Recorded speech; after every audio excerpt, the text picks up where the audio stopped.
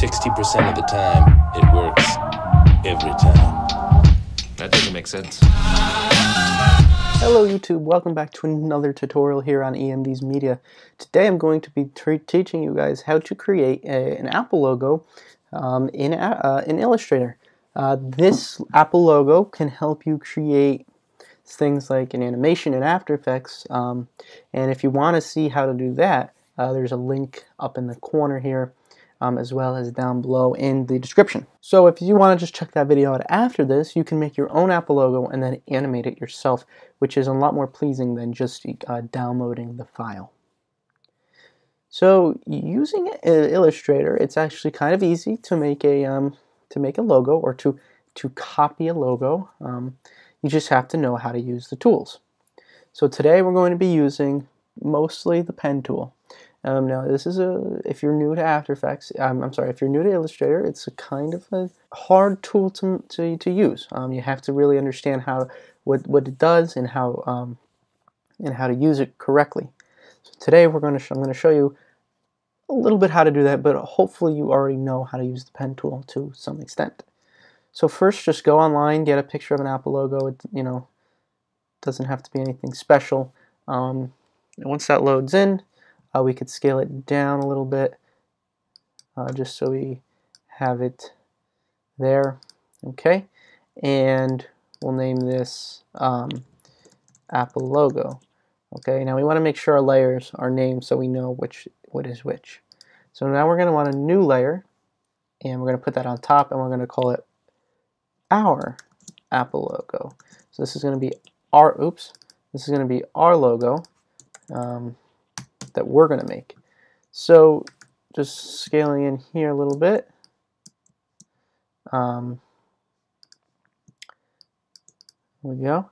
So this logo is a PNG. It's just a PNG file, and if we blow it up far enough, it's going to get a little pixelated. So we want to make it a vector, right? So we can use just the lines if we wanted to use it much larger.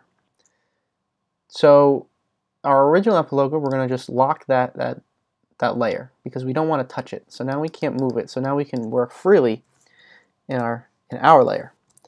And this is where the pen tool comes in. So now we're just going to grab our pen tool. We're going to change some properties about it. So we don't want to fill right now because we don't need a fill going on right now because it's just going to be messy in terms of when we're making our lines, because we're only making an outline of it. The rest will do itself. And for this, I'm going to go with a red color. Oops. Sorry if you guys hear cars in the back. My windows are open because it's a really nice day out. But yeah, okay.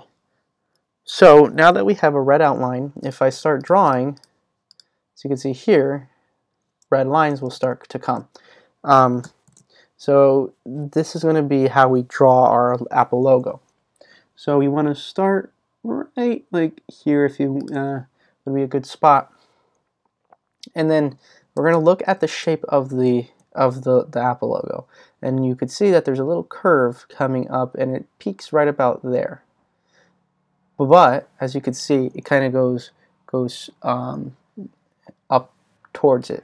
So if we click over here and then drag, as you can see, we're getting that, right? But we don't want that. We want to go down over here. So what we have to do is we have to actually start here and drag, and then make and drag until you get that sweet spot. Now these are Bezier lines or curves where you can then take this this icon here, right? This tool, and we can move these. So we can make it like that. We can make it like that, or like that, or we can only do like one side, right? Or we can do both. All right, so let's go back to that. Go to the pen tool. So now if we drag, we have to click back on our line here.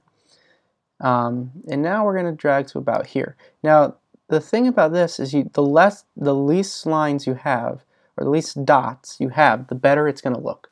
So right now I already see that this does not look good, like the connection here. So we're going to have to go back later and fix that. But for now, let's keep going. So, and this is just like the first time you do this, it's going to be like the rough cut, and then we're going to go back and change things up. So maybe about here will be good for this curve, and that's fine. Now this is really long, really up, and you're like, well, that doesn't look good, EMD. But don't worry, we're going to come back after. We're just making a quick trace for the rest of it.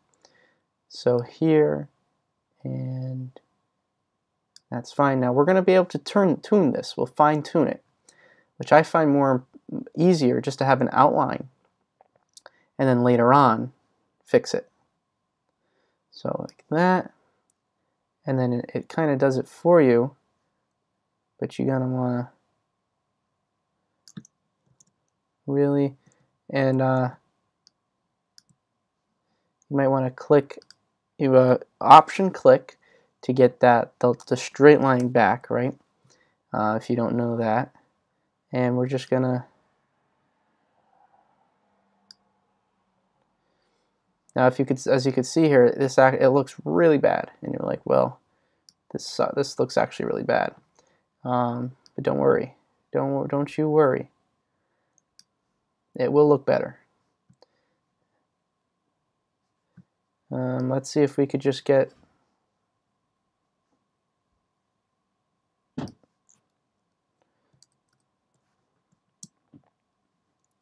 That's fine. Okay. And we're gonna have to option click there, and like that, and like that. Okay. So there's the rough cut. It looks awful, right? If we were to take this off, that's disgusting. But this is where we're going to be able to fine tune each object. All right, so we could start moving things around and lining them up a little better. And here, see how we move both? Well, we don't want that. We only want to move one side. So we're going to click Option, and now we could just drag the one. So here, this one's a little messed up, so we're going to have to bring this one down like that. Now see how we have this point here. We don't want the point. So let's drag that up parallel to itself. And then we could drag this one back down even more, and then drag this back down, and then drag this up a little bit. And as you can see here, we're already getting a much better curve. I'm going through this pretty fast. You're going to want to really look at each line much better. So again, I'm clicking Option here just to use the one the one side of the Bezier, and we're going to want to move this in a little bit, and it doesn't have to be perfect on the Apple logo. We just need that so we can straighten that out a little more, and then we're going to come up here and bring this one out. All right, so now we have a much better seamless curve, and it already looks better on this side at least than it did previously. So down here it already looks quite good. We just want to drag this out so we get a longer curve like that. That way we're not getting any type of cut in our line.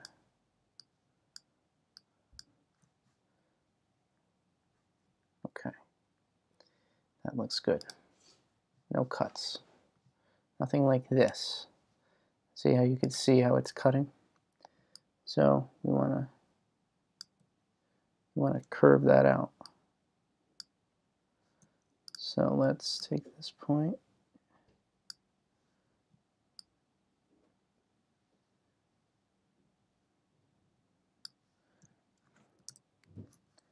And we'll move it to about there. Then let's take this. There we go. We're getting it. It's getting a little better. A little better. We're going to want to... There we go. And again, you're just going to want to play with it as much as possible. So now it's just a seamless curve. Now, this is pretty much okay. And now the apple, the bite of the apple, is where we're going to have to really look at this. So drag this like that, right? And now we have this big line here, so we know it's over here. So now we just want to fit it and start lining it up, and just keep playing with it until you find the sweet spot.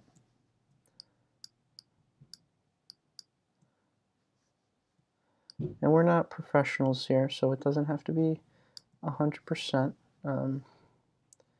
Unless it has to be, I don't know, then we'll find another video, I suppose. But we're getting it pretty much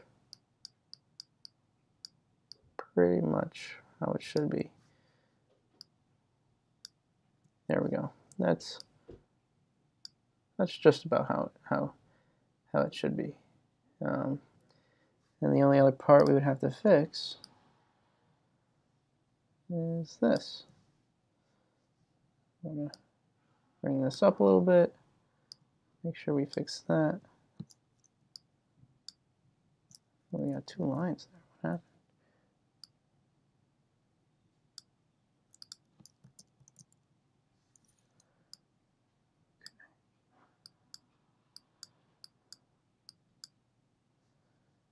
And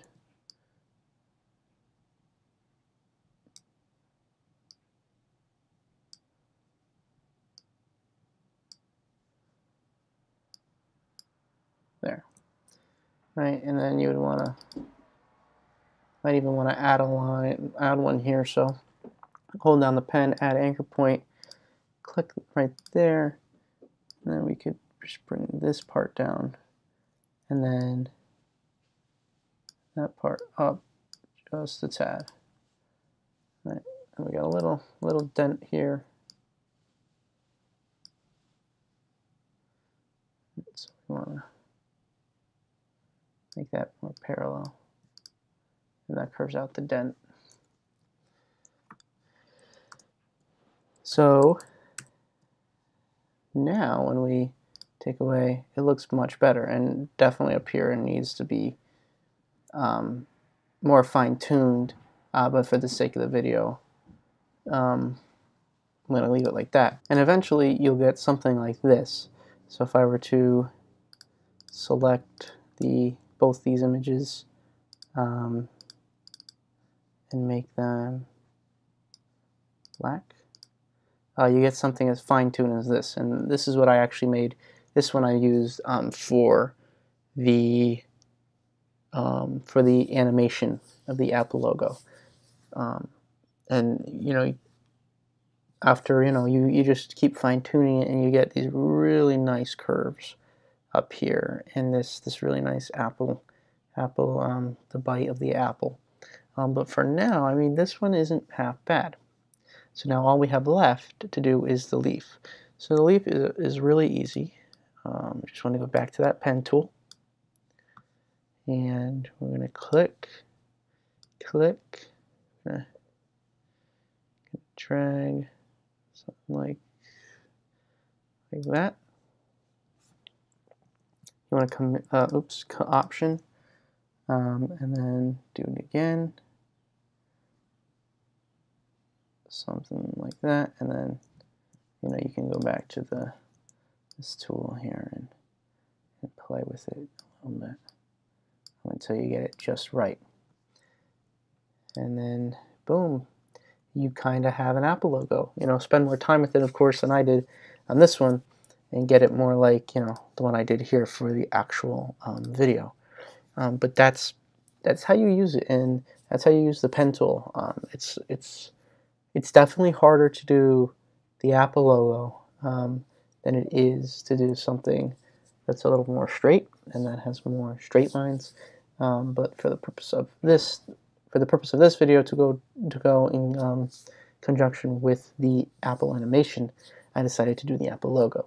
So let me know if you want to do any other logos. Make sure to subscribe to get more. Make sure to subscribe to get more videos like this, and leave in the comments what logo you want to learn next, or what animation you want to learn next, anything like that. Remember, guys, this is a channel for like more towards beginners, because I am still a beginner, so I'm learning with everyone, with you guys, which is, I think, the fun part. So thanks for watching today's episode. Make sure to subscribe, like I said, and I'll see you in the next one.